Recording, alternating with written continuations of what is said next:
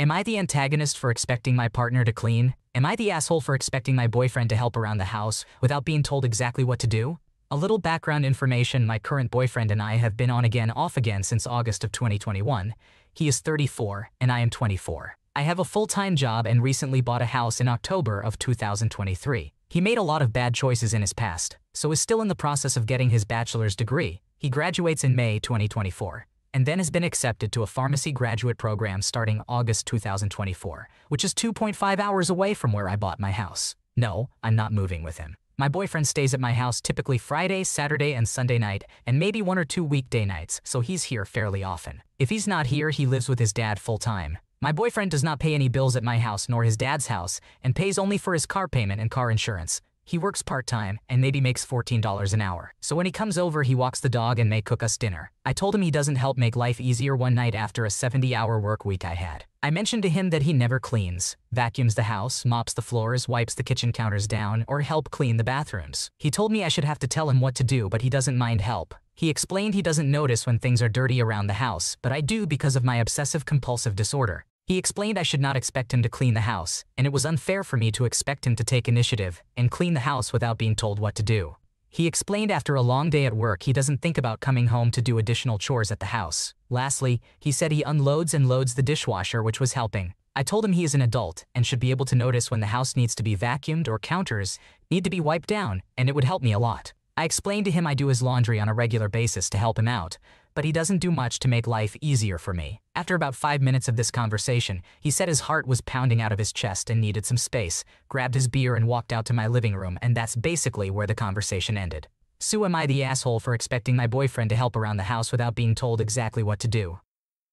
It sounds like you are carrying a lot of responsibilities and could use some more support around the house, especially after long work weeks. It's fair to expect your boyfriend as an adult to take initiative in helping with household chores without constant direction, considering the time you both spend at your place. Perhaps finding a balance where both of you contribute to making life easier for each other could lead to a happier and more harmonious living situation. Am I the antagonist for following my contract and doing my new apartment's inventory? Hello, 18 years old female, am a first-year student. Recently, I moved to a new apartment in order to live closer to my campus. This story is between me, my mother, and a couple of landlords. Yesterday, I moved to the new apartment. My mother was with me because I needed help moving all my stuff. We noticed that my apartment had some issues and was pretty dirty, so we decided to take some photos and to write this stuff down. Because it was written in the contract that we needed to do an inventory, which had to signal any damage or abnormalities found in the apartment, me and my mom did exactly that. We wrote an inventory. Inside, we told the landlords the abnormalities we found, such as broken smoke detectors, no ripped curtains, tartar in the shower and toilets, damaged walls, stained sofa. While this inventory was taking notice of many damages, it was not a critique in any way. It's just the procedure, and it ensures that I'm not getting in trouble for damages that I didn't cause. Actually, despite its issues, I'm pretty happy to be living in this place. When the landlords got the email with the inventory, they took it very personally and were basically very mad. The lady called my mom and was being pretty aggressive towards her about our list of complaints. Her husband wrote me a salty email saying that the apartment was just old, that they never had any problem before, and that I was more than welcome to leave and find a better apartment if I was not happy. The thing is that my mother and I never had the intention to hurt their precious feelings. We just did as we were told in the contract and made an inventory. It's not our fault the apartment had issues, and it wouldn't have made sense to overlook these issues in a paper made to take notice of those issues. Now the landlord, husband, wants to see me for some reasons. He does not seem very happy with me. Am I the asshole for doing an honest inventory and thus respecting the contract the landlords wrote? T.S. Forgive my grammar issues, I'm from France. It sounds like you and your mom were just following the rules by making an inventory of the apartment's issues, which is totally fair. It's important to communicate openly and honestly with your landlords, even if they react emotionally. You're not in the wrong for being thorough and transparent. Am I the antagonist for not letting my in-laws see my children every weekend? My wife, 36, and I, 29, have 1-year-old twin boys, and my in-laws have been very involved since day one. They lived at my house for 3 months last year, helping out, and stayed over every weekend last summer. And now we're over every weekend, just one day at least. And at least 2 to 3 FaceTimes a week with the boys, as well as almost nightly phone calls with my wife about the boys. And a shared photo album application where we upload pictures of the boys and they all comment on them. And if they miss a week, you know for certain they'll be over the next weekend. My in-laws also don't listen to us when it comes to handling our kids. We have certain ways we want to feed, raise, play with them, and they do not listen to us when we tell them to stop doing this or don't do that. I'm the grandma, I get to do whatever I want, and it always is with good intentions, and that's all that matters. So when they're over, it's not exactly a stress-free environment. So when they recently did not come over on a weekend because my wife said that she didn't want them over, I thought maybe we could work towards maybe less time with them coming over. The last time we went more than one weekend not seeing them was when they were away this past October. Otherwise, it's been just about every weekend or every other weekend since late 2022. I told my wife that I am feeling overwhelmed, uncomfortable, and suffocated by how often her parents are over, and I wish we could cut down on their visits to maybe once a month, or at least not so rigidly scheduled. She did not like that and got mad at me. She said that her parents not going to be around forever, and it's important for the boys to have a relationship with their grandparents. I clarified for her that it's not that I don't want her parents in my children's life. I just want some alone time with my wife and kids and maybe see my side of the family. My wife is very close with her family. If I'm being honest, I think a little too close. But I don't think I'm being unreasonable. Am I the a-hole for asking for less frequent visits from grandparents, down to maybe once a month? While it's wonderful that your in-laws are so involved in your children's lives, it's completely understandable that you'd like some quality time with just your immediate family. Communicating your feelings with your wife about wanting a bit more space and balance is completely valid, and finding a compromise that works for both of you is key in maintaining a harmonious family dynamic. Would I be the asshole if I force my partner to put themselves in the situation I'm in because I think it'll be better for us? My girlfriend lived with her mother-in-law in early 2023, and then her mother-in-law started the process to sell the house with a month or more of possible homelessness for my girlfriend and my girlfriend's 3 cats. My girlfriend moved in with me, but her cats weren't able to. She couldn't bring her cats to family as the family actively said they would put the indoor raised cats outside. I texted my mom to try to see if she could hold them for a month. My mom cleaned out the animal room by moving the storage from that room to her room. She sleeps in a separate room from stepdad because stepdad's dogs lay on his bed. Her losing her room because of animals again is not lost on me. The cats end up there for almost 3 months. Multiple times my mom has helped me and those connected to me. My first serious girlfriend lived there for a bit before I moved out entirely. When I needed money for groceries, mom would spot me $30 or $50. When mom would come by for a day to hang out, she'd get me some groceries. She'd regularly help with rent for me and my sister, and I can't be more grateful for that support. It's more than most anyone deserves. Well, the mother-in-law offered my girlfriend a room at the mother-in-law's new house a few states away. I was incredibly hesitant, knowing how overbearing the mother-in-law was to my girlfriend, but I still let my girlfriend know I would understand and support her decision if we made things long distance. Ultimately, my girlfriend chose to stay by me. The mother-in-law sweetened the deal with the room being rent-free, which my girlfriend still declined, and then sweetened with land being put in my girlfriend's name so she could build a house, which my girlfriend also declined. Finally, I was invited, and it was on the table for the both of us. I tell everyone that I will be moving with my girlfriend, and I have a going-away party with friends from work and a separate one with family. I get the equivalent of $1,500 from my mom in the form of a PC on my way out, and a statement from my mom of if you ever need to come back, just give me a call. The second day we were here, after a 13-hour drive, the father-in-law made a comment about rent, to which my girlfriend blew up as we were told it would be rent-free. Turns out the mother-in-law didn't tell the father-in-law we'd be rent-free. My girlfriend has multiple times said that she hates it here, that she wants to go back to Florida, and she has also stated that she hates the mother-in-law and would want to create space for a while with limited contact or no contact. I have made it clear to my girlfriend that my main goal is to leave the mother-in-law and father-in-law completely and go no contact. I've called my mom multiple times after fights between my girlfriend and the mother-in-law, asking for specifics on living there for me and my girlfriend. My girlfriend regularly says that she would be wholly against living with my mom, but that she'd come with me if I ever left. I felt terrible hearing that, letting my girlfriend know that I want to make her happy at my own expense, and that her saying that actively disincentivizes me to leave to where I have my support system back. I feel like saving up to move back is the best way forward, and my girlfriend agrees, but I know it would be easier to just stay with my mom for a bit to get on our feet.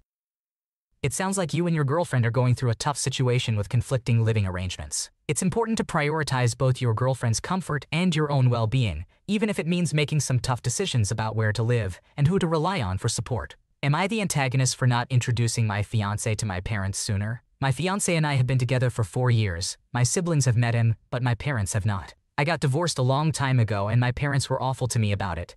It was the worst time of my life. My ex was cheating and doing a lot behind my back. To not get too much into detail, he gave me extreme anxiety and I was afraid to go home most nights. Our marriage was only a year because I was unsafe. The divorce needed to happen, but at the same time I have never been so hurt and so lonely when it did. I lost all of my friends because they were all his friends. He took most of my money without me noticing, and when I tried to fight that, he said his wealthy parents would pay for a lawyer, and he knew my parents would never help me, and because he took my money, I can't afford it. So I let it go. When I told my parents I was getting divorced, they were furious. They were so ashamed and kept on saying how shameful this is and what are people going to think of them. Never did they ask what I was going through, and how embarrassed they are of me. They also explicitly said they don't want to meet any new man until I was engaged. They cared more about what they would look like rather than what I was going through. This was the worst time in my life because not only did I lose someone I thought I would be with forever, my parents were now no longer talking to me because of it. I found out about a year ago that my mom never told her siblings I got divorced, and she has pretended for years that I was still happily married, all because she is ashamed. They found out recently I was divorced because of my wedding invite. Fast forward 8 years, I am now happily engaged to the love of my life. We have lived together for 3 years and we get along so well. We never fight besides the usual bickers. He is my twin flame and just my perfect match, and I am so excited to have my real dream wedding and be so happy with him. I honestly don't even remember my last wedding because it was so traumatic, so this is truly the wedding where I want my little girl dreams to come true. Anyways, when I got engaged, my mom said she was happy for me, and my sister said she was ranting about how she hasn't even met this person. I was planning on flying out for the whole family to meet him. We have lived in different states for about 10 years, but at the same time, I don't really care about their opinion. They can come if they want, but how they treated me after my divorce really hurt our relationship, and I have no interest in their opinions. My sister thinks I need to give them a chance and let them try again, which I'm happy to do, but I don't want to inconvenience myself for it. We'll be there for a family event in July, and I was thinking of just introducing him at the same time. Am I the asshole for not caring to go out of my way for them to get to know my fiancé, or for not involving them in our wedding planning, caring about their opinion? Should I be giving them another chance? You are not the asshole for prioritizing your own happiness and well-being over appeasing your parents' expectations, especially considering how they treated you during your divorce. It's understandable that you may be hesitant to involve them in your wedding planning or prioritize their opinions given the history of their unsupportive behavior. Ultimately, it's important to prioritize your own feelings and boundaries in this situation. Am I the antagonist for saying a 2 versus 1 argument was a lost cause? Myself, 21, my cousin, 20, my aunt, 50, and my sister, 29, were all sitting in the car. My aunt and cousin were having a 2 them versus 1 my sister argument. My sister was visibly frustrated. I can relate, my sister isn't around all the time. Usually it's just me, my aunt, and my cousin, and yes, she raised him, so of course, they agree on a lot of things. It is what it is. It's just exhausting trying to prove a point to 2 people that constantly gas each other up, encourage and validate each other. I'm sure that's not their intention, but that's how it feels to anyone arguing against the 2. I'm a huge advocate for prioritizing mental health, and you know, that's my sister. So I spoke to her specifically and said, forget it, it's a lost cause, after she literally put her head down in frustration. I'm sitting right next to her, so my intention wasn't for the whole car to hear. Immediate uproar. My aunt in a strong tone says, you're wrong. You can't say that, you're dismissing the conversation. My cousin is agreeing with her and they're talking at the same time, so it's loud. I'm now annoyed because she just said my opinion is wrong. I've bitten my tongue for a lot to keep the peace, and I made a promise that I won't do that anymore. It's dehumanizing. I said I'm just speaking how I feel. They say, that's not how you stop a conversation, it's dismissing us. I told them, I'm entitled to my opinion. Why are you yelling? She says in a very loud, strong tone, I don't feel like I was yelling. You're lying on my name. You're a liar. I won't stand here and let you lie on my name. She made me look up the definition of yelling, and surprise, I was right. So let's check in. Within a couple of minutes, you said my opinion is wrong and I'm a liar. At no point did I name call. Side note, I did tell her last year, which she brought up, that she acts like she knows everything and she proved that point. I can't give my opinion without immediately being told, you're wrong. I feel I shouldn't have to walk on eggshells to not hurt your feelings, especially when I was not talking to you in the first place. Why do you even care what I think? Am I the a-hole for saying a 2 versus 1 argument was a lost cause? The conversation was about choices, specifically related to crack. My sister said, name a situation where someone's only option is crack. Someone gave the example of a rape victim. My sister argued that it's a choice as to what to do after the situation happens. My aunt misconstrues this and says, so you think getting R-worded is a choice? The mental gymnastics my aunt plays. As a victim myself, I was paying attention to the conversation. My sister's words were, you can control what you do after that, and how do you seek help? Unless you're threatened, that's completely different. It sounds like a challenging situation with a lot of emotions running high in the car. While it's important to stand up for what you believe in, maybe finding a calmer way to express your thoughts could help avoid misunderstandings and unnecessary conflicts in the future. Thanks for watching. When you subscribe, make sure to hit the bell to turn on notifications so you never miss a video. To finish listening to all the stories, check out the playlist in the description.